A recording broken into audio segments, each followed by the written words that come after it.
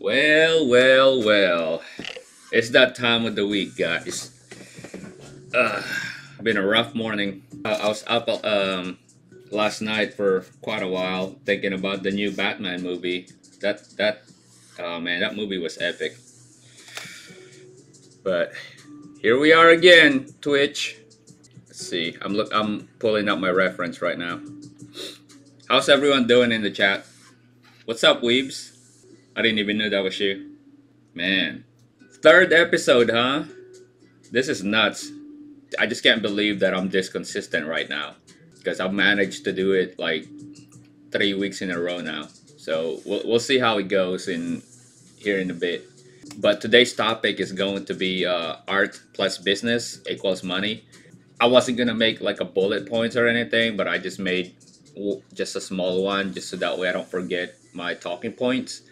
It's tough. Like being an artist, like I said, it's like you gotta be, a jack of all trades, I guess, if you're an artist. So, but today, while I talk about art and business in general, I'm gonna do something that I've never done on camera before. Usually, when I go live, there's usually already a baseline on the paintings, and my I've already plotted the lines. I usually don't do a lot of sketching. That's what I'm saying. It's that I would only do certain lines, certain shapes, just to kind of compose the image the way where I want the characters to be. Today, what I'm going to do is actually sketch them for you. So that way, while I talk about art and business, you guys could still see. Because I feel like the past couple of weeks when I was painting, I see that I barely do any painting when I talk. So this week, I'm going to do something different where I would be drawing rather than painting. So we'll see if I can be more productive that way. But like I said, I don't usually do sketches, but I think for this particular belt, it's perfect because I think sketching it first would be a whole lot easier for me to do because it's going to be an entire scene telling a completely different story. There are a lot of important things here that I don't want to forget while I'm painting. So that's what I'm going to do today. What's up, Weebs? Just waking up. My daughter has all her birthday toys. Oh, dude, that's awesome. That's a great day for her, man. Congratulations to her. Yeah, tell her happy birthday and shout out to Weeb's daughter. That's awesome, man. I bet she's spoiled.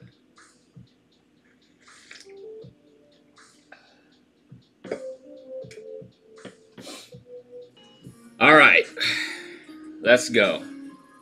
So this is going to be a League of Legends belt. No, it's not from the Arcane series, but it is from the League of Legends. I'm supposed to be painting Yasuo, Elder Dragon, Yone, and a whole bunch of other sceneries. So let's get this started. Today I'm gonna start by drawing some outlines and some just basic shapes just to get Yasuo started. Let me zoom out a bit. So for Yasuo, obviously for a human figure like him, we're gonna try to do a basic circular shape like this. Okay, just kind of understanding where he's supposed to be facing. So he's facing this way. Okay, so his nose is gonna be about right here, but the ear is gonna be around somewhere here. Just plotting each point. See, I'm already messing up. So because I'm not usually used at doing sketches first. All right, yeah, what's up, OP? Glad to see you here, man. So OP is the client for this belt that I'm painting right now. So he's gonna see the entire process from beginning to start, or from the beginning to end. So, all right, let's get this started. So right now we got him facing this way. Got the neck areas, upper back. So he's supposed to be doing some kind of a stance and fighting stance position. You got the V shape for his back. He's a very slender man. But from what I can see right now, you can already tell that he needs to be a bit smaller than this, because now I'm over, his waist is over here, so I need to bring that up a bit more. So I'm gonna use my gummy erasers. Hey, what's up, F Not?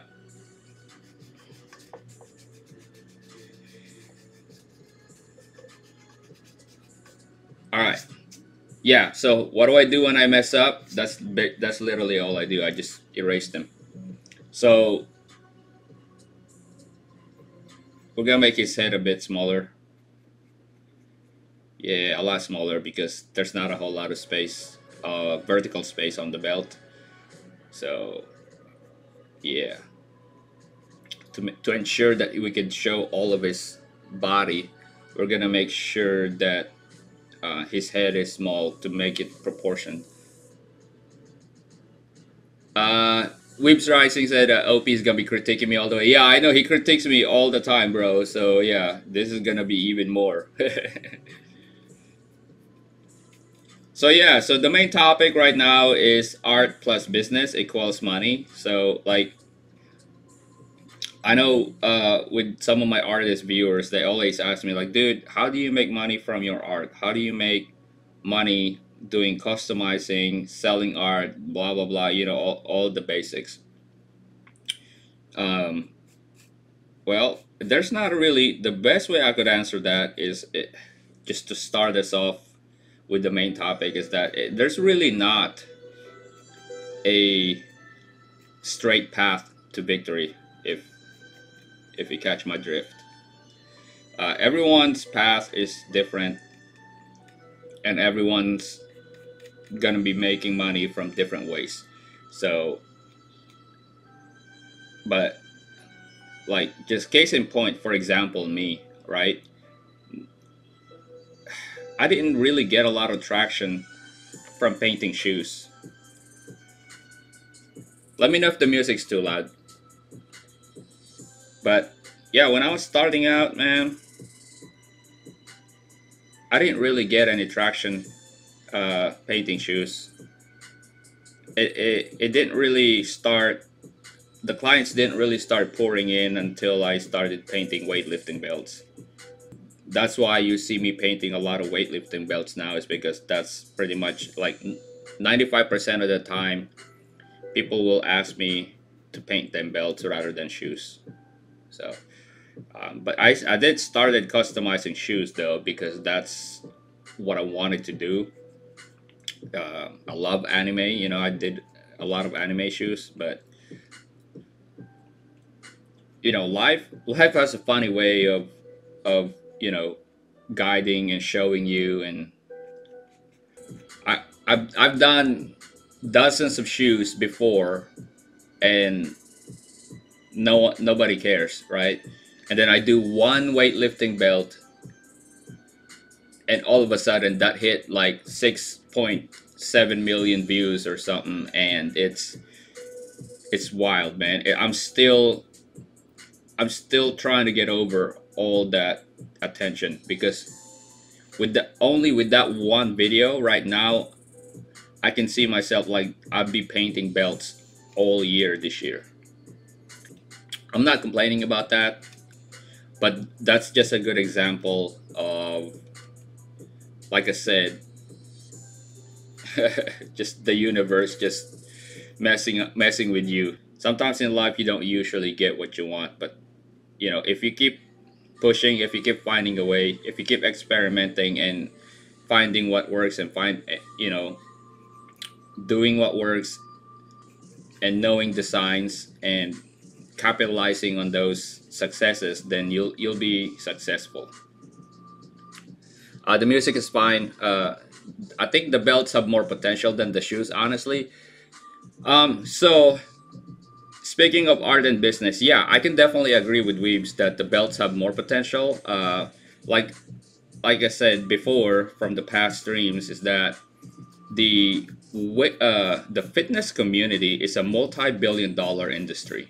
Okay, and I mean, compared to the sneaker community, I mean, sneaker community is huge, but the fitness community is larger.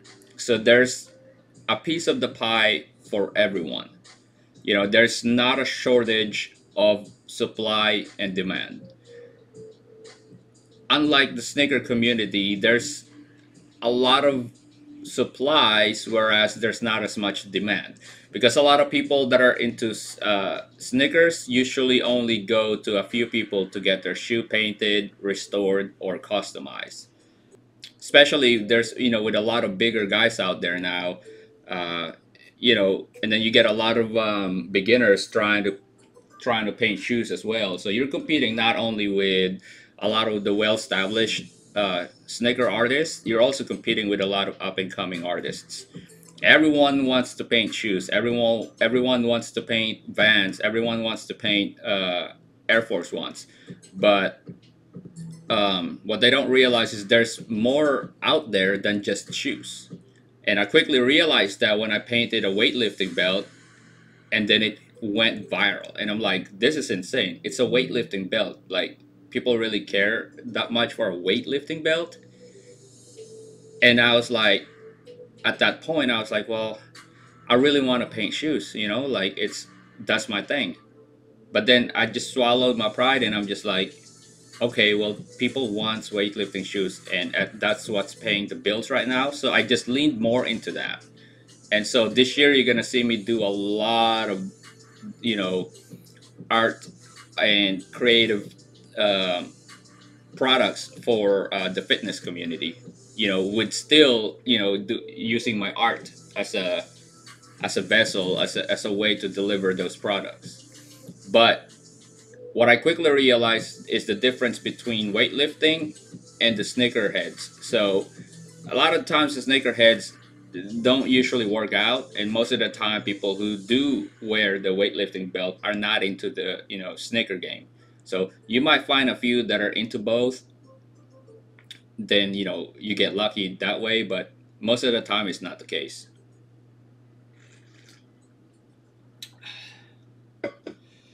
Oh yeah, that shirt's looking good out there. Just a plug. You can buy this shirt on my website, by the way. Just doing a plug. That's another thing, is the differentiation, right? Like, there's thousands, if not millions, of sneaker artists out there. And the reason why I stood out is because I started painting weightlifting belts. And obviously, it's totally different. So that's what gained a lot of attention. I'm seeing right now there's a lot of people doing lifting belts too. So a lot of people have been asking me too how I paint belts. So it's gaining some traction too.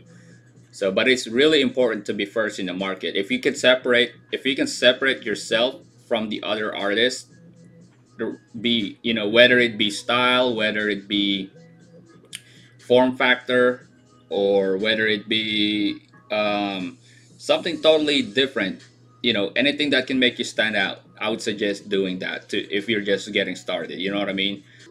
My second bullet point here, it says artists were kind of stuck doing things on our own, and that's more about like being a jack of all trades kind of guy. Being an artist is, it's all fun and games until you started taking it seriously, right? Because what happens sometimes is that when we decide to take our art seriously and take it to the next level, we realize there's so many things to do.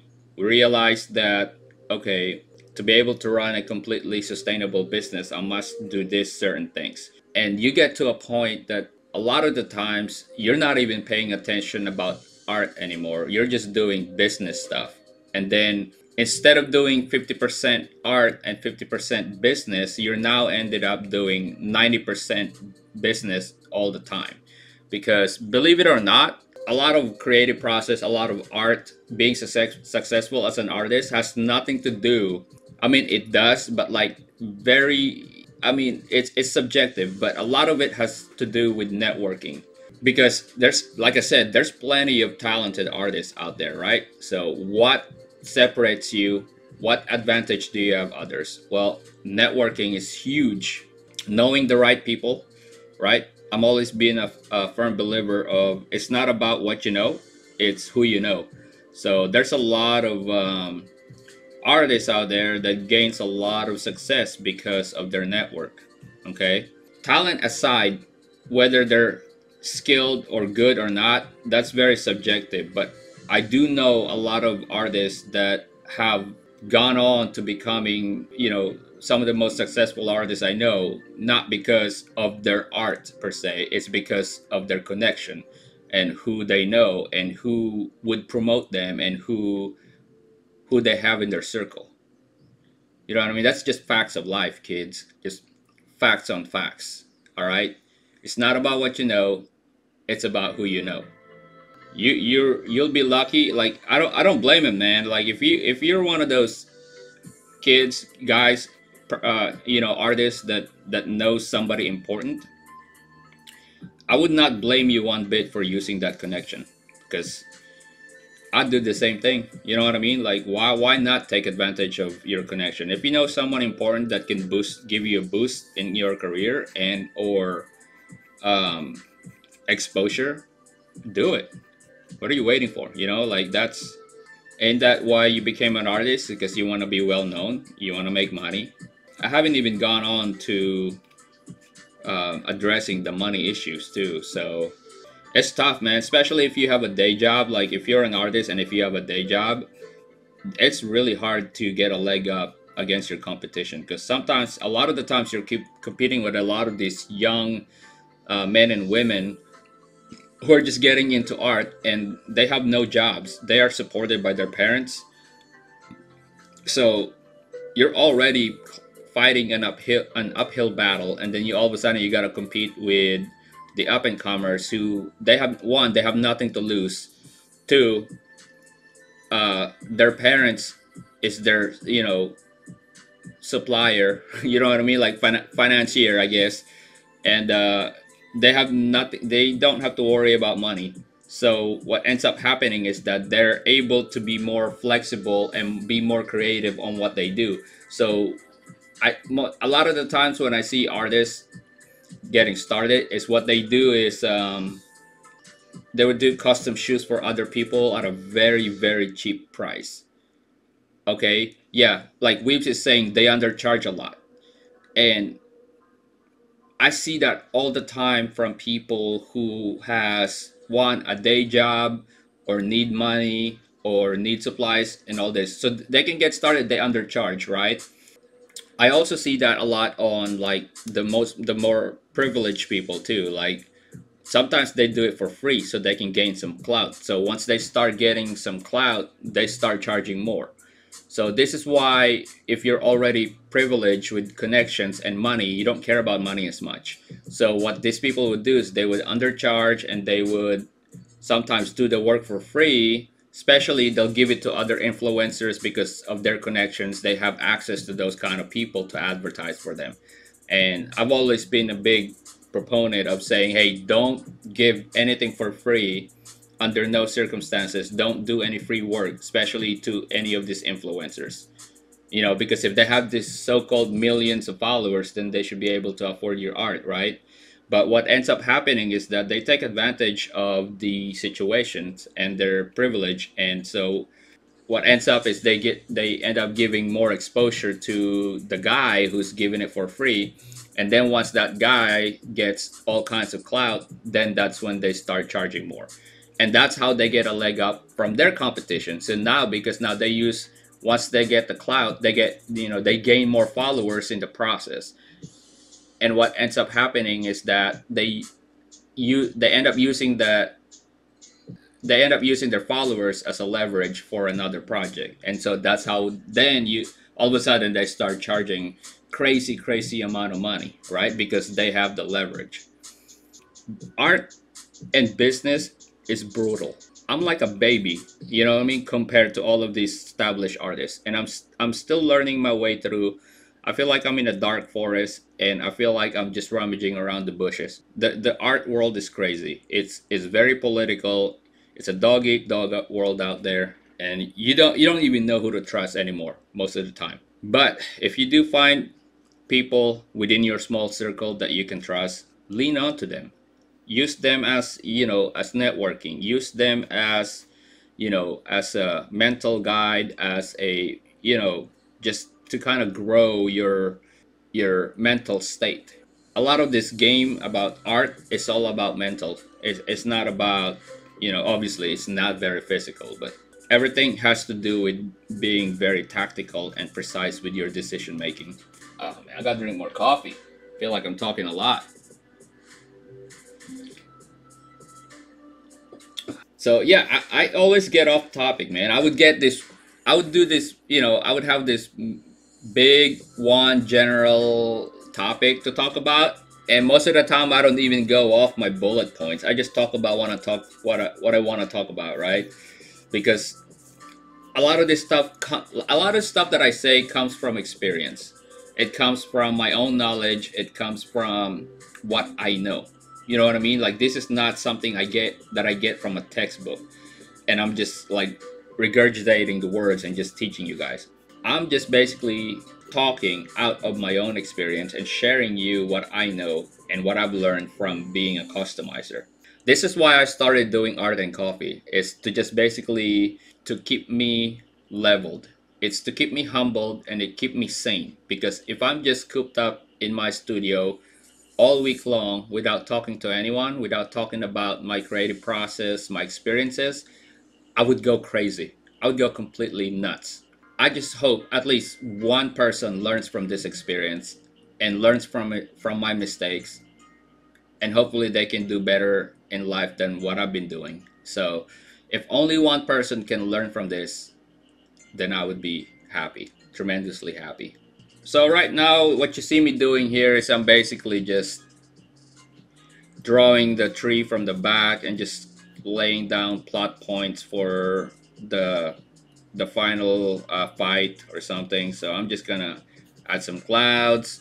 There's supposed to be some leaves falling, you know, everywhere. I've never played League of Legends, but when I was talking to OP about this, OP is my client for this belt. But me and him, we talked on FaceTime for like 2 hours, just coming up with this concept. I just can't believe how big and how, like, just how massive the world of League of Legends is. It's insane.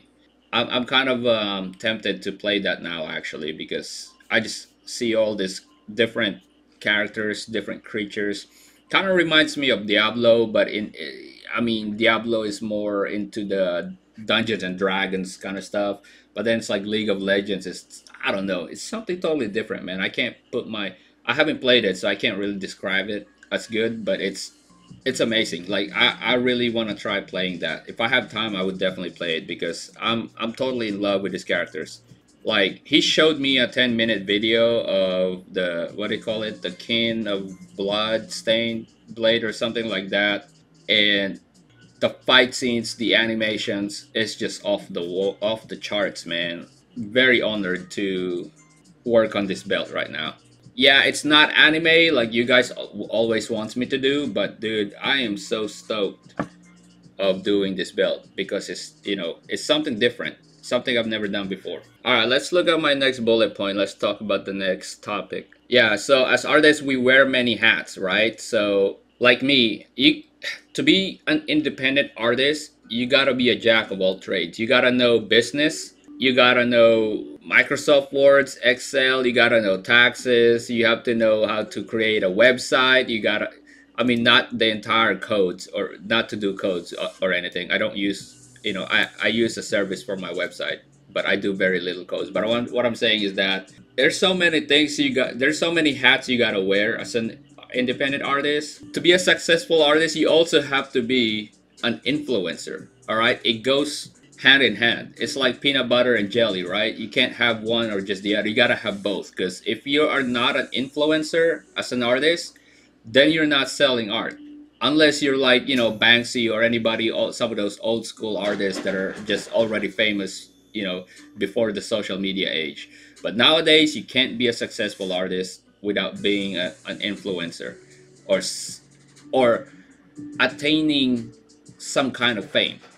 Okay, let me rephrase the word influencer to fame. You have to be, like, when I was starting out being an artist, I did not want to be famous. I just want to be known for my art and do art, charge money for it, and pay my bills. But right now I have no choice but to put my face on social media and to, keep up with the presence and keep up with the appearance, so that way I can keep the strain going, right? Because fame and art goes hand in hand. I cannot, if nobody knows who I am, I'm not going to be selling not one belt. Okay, so that's why you got to be a social media influencer. Two, if you don't have a photographer friend who does it for free, you gotta know at least the basic of photography. All right. I went to film school, so that kind of goes hand in hand with my business. So I know the basic of videography and photography. So that I'm using that to my own advantage. Kind of like I'm telling you guys, if you have a different set of skills, please incorporate that to what you're doing. If you're really good at another skills, like let's say if you're really good at filmmaking, incorporate that into your art. Or actually, why aren't you doing film? So, Rich, you're making me show my face for your podcast. Guess that will be the beginning of my game. There you go. See, Weebs is over here watching me right now, and it's taken me about almost a year of convincing him to show his face. Okay, Weebs is a TikTok famous artist. Okay, if you go check out his TikTok, his name is Weebs Rising. All right, he has over 100,000 followers on TikTok, and he does like glass art, leather art, and all that stuff. But he never showed his face. So, now it's taking me a few months, it's almost a year to actually like convince him to show his face. Anyways, we got 20 minutes left. I'm gonna start drawing. So, like I said, wear many hats, right? As an artist. Hey, what's up, Mashi? What's up? What's up? Shout out to Greece. So we got a lot of our chat is full of talented people, man. We got Weebs who do glass and leather art. We got Dr. Eyebrow who's an auteur, poet, illustrationist. I mean, crazy illustrations with King. That's why it's called the Inking. Mashi, another glass artist, which is tremendously amazing, artist when it comes to anime and beautiful line work and all that stuff. And I see we also have Leslie here in the chat. She is a great acrylic artist. So she does a lot of beautiful, relief sculptures with acrylic. So if y'all could check out people in the chat, go follow each other or something. All right. So this is what it's all about. This is what the community I'm trying to build. I know I'm off topic right now, but like I see a lot of good artists in the chat. It'd be a waste of opportunity if I don't at least give everyone here a shout out. But right now I'm just laying the sides for the dragon. Oh yeah, plus it keeps them talking. See, now they're saying thank you in the chat, so it brings me more engagement. So anyways, yeah, so just to recap, right? Wear many hats. You also gotta learn how to do videography. You also have to learn photography. Now, you don't have to do all of that once you get big. Obviously, once you get big, and when you can afford to pay other people for their specific skills, then you can actually just focus on the creative side of the business. I'm actually to a point now where I don't have to worry as much with the business administrative side of things. I'm to a point now where I've actually hired a manager to help me deal with clients, emails, brand deals, interviews. I mean, all kinds of stuff that deals with administrative things. My manager takes care of all that for me, from invoicing to scheduling to, I mean, pretty much everything. She's like a Swiss Army knife when it comes to that. And then what I'm doing right now is focusing on all creative side of the business, where I'm over here doing social media, photography, videography, showing my face, drawing for you guys, all that kind of stuff. All right. I got in trouble one time because well, that's a story for another day. But apparently I'm not very good at talking to customers, so I just let my manager take care of all that for me, because that's what she specializes in. You know what I mean? So, like I said, as a business owner, you don't have to know everything. You just have to have enough capital to pay other people, and you can hire them for their specific skills. Yeah, that's what I was trying to say. I need to right now we're doing good in that level, but obviously we want to strive to get to another level where at some point I would have someone doing all the videography, photography for social media and all that kind of stuff. So, but we're not at that level yet. You know what I mean? Like I'm honest about my business, and I don't pretend like I'm this super talented, successful artist because I'm not. You know what I mean? There are good months and there are bad months. There are days that I get a lot of clients. There are days where I basically don't get any clients, and that's another topic for another day, man. That's just the nature of the beast. When the economy is doing good, when people have extra disposable income, they will spend it on something that they want, and you have to be ready to take on that challenge. You have to be ready, you know you have to be ready to stand out amongst your peers to collect that money from your potential clients. You know what I mean? Because clients, they don't wait for you. You know what I mean? They see what's out there, and if they see something that stands out for them, that's where they go. Um, so always be ready. Always be making sure that your business is up to scale and up, ready to take on any challenges at moment's notice, because you never know when it's going to come. And I'll just leave you with this. um, Hard work and consistency will always beat talent. Okay, hard work and consistency will always beat talent. You can have the most amazing talent in the world, but if you're lazy as hell, you're not going to go anywhere. I truly believe I have one of the best. I truly believe that I am one of the best skilled artists in the world. I know that for sure, and I believe that for sure. But if I don't work hard for it, if I don't show it, if I don't produce the work that I believe that I can do, then whatever I believe will not matter. It it's all about perception, right? Perception is reality. And what people see on your social media pages, on your output, anything you put out there, that's all that's people going to see. That's how they'll judge you. Okay? If you are a really, really good artist with good fundamentals, good composition, all that, but you consistently put out crap, people gonna think of you as a crap artist. You know what I mean? Like it, that's just the logic behind it. Your belief does not matter. It's what you do and what you produce. That's what matters. Mashi says she feels cold out. Man, well, stay longer. I'll call you out even more. No, I'm just kidding. We've said, I like how you sketch very loose. You even hold your pencil like a paintbrush. Bro, like,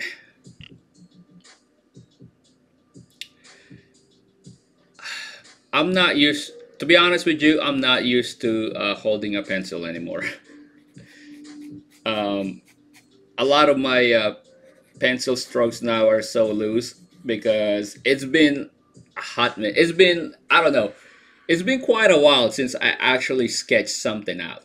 I'm gonna have to go back and actually draw something in detail and actually get back into it because I don't want to lose that touch. I don't want to, drawing and painting are two completely different set of skills. All right, so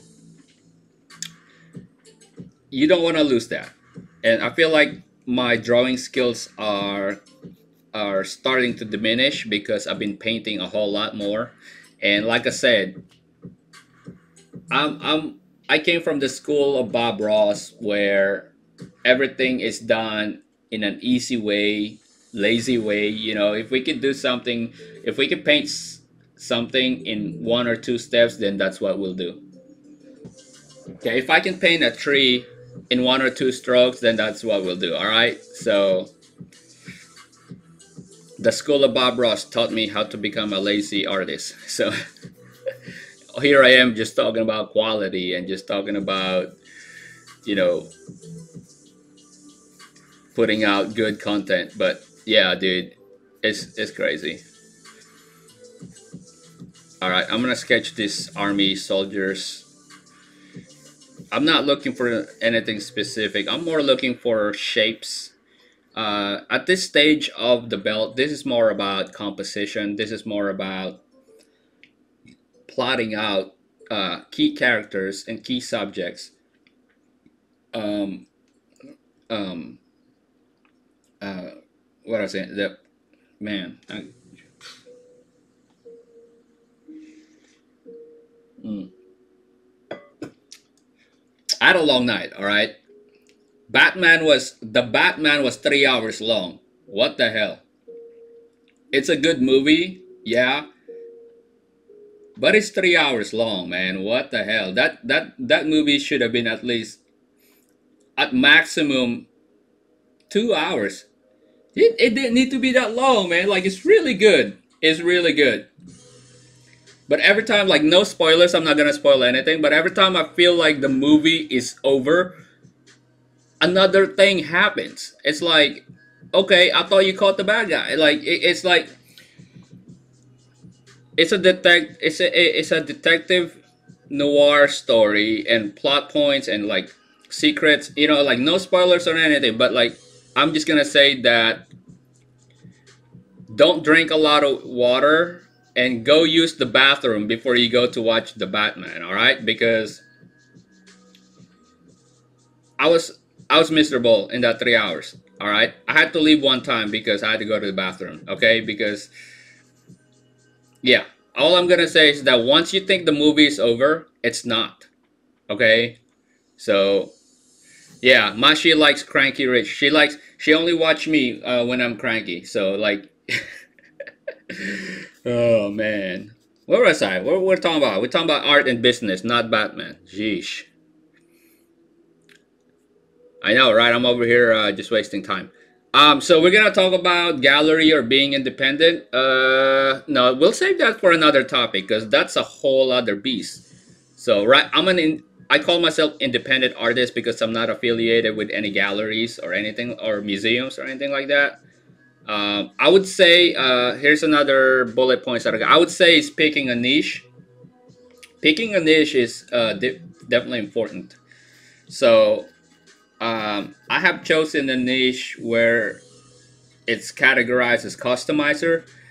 You can even do a sub niche for that. Let's say my niche right now is customizing. What do I customize? I customize on leather products such as sneakers, belts, headphones. I've done headphones. I'll be doing more headphones before. Wood, all kinds of stuff, right? Custom art. But you can also do a sub niche where all you're doing is literally sneakers. I've seen a lot of people, they don't do nothing else but paint on shoes. They don't want to paint belts, they don't want to paint canvas, they don't want to paint nothing else. They just want to paint shoes. And that works for them. You know what I mean? Picking a niche definitely works.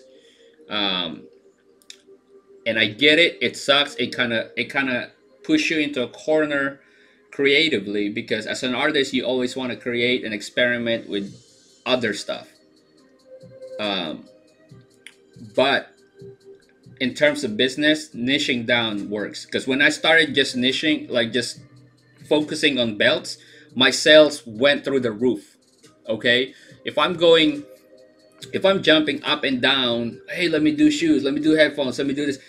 I'm not gonna sell as much belts as I do now because people are gonna think, okay, that's the guy who paints headphones. I'm not sure if he can paint belts. You know what I mean? Like, but if you're the guy, if you're the guy who does the belt, then that's what you're known for. People are gonna come to you for that specific thing, and that kind of brings me back to um, standing out from your peers and your competition. So picking a niche, there you go. There's even a sub niche below a sub niche. All right, like I said, you can be a customizer, or you can be a sneaker customizer, or I do have friends who does this. They only paint anime on shoes. How specific is that, right? So that's a sub niche on a sub niche. Okay, and they are extremely successful for it, because why? Because their target is very focused to the anime community. Yeah, some of those might not be sneakerheads, but a lot of those people love anime, and they are more than willing to try to buy a pair of shoes with anime on them because they love anime. You know what I mean? Like weebs, not weebs rising, but like weebs, anime lovers in general. They love merch, man. We love t-shirts, we love anime gear, we love posters, anime art, anything that represent our love of anime, we will buy and pay for it. That's why a lot of sneaker artists have started to even niche down to only doing anime, because anime is gaining so much popularity right now, and that's the importance of picking a niche. Taxes, profit margin, yeah, we'll save that for some other time, because gallery, taxes, profit margin, yeah, we'll save all that for a few next episode. So what I'm trying to do, we have about 5 minutes left, so I'm gonna continue drawing this, but I guess for my closing statements, I'm just gonna leave you with this. I'm not sure if it will happen next week, but I'm trying to bring guests in the live stream. So art and coffee is all about art and coffee is all about creating art and hanging out with your friends while drinking coffee. All right, that's the whole point of this stream. So next week, I'm still trying to figure out the logistics of it, but next week I'm gonna try to bring a friend or two to kind of stream with me, and we'll kind of we'll divide the screen into multiple screens, and they might not show their faces, but they will show the work that they'll show the artwork that they're currently working on. So we're all gonna have a screen, and we'll be all working together and be talking about the main topic. I don't know what the main topic of next week will be yet, but I think it's gonna be, if I'm bringing in other artists in the stream, it's going to be about styles. So I think that's a good way to talk about their art, talk about my art, and share some tips to you guys if we talk about different styles. And a lot of them are gonna be anime artists, so a lot of my anime lovers here should tune in for next week. But no promises though. We're still trying to figure out the logistics,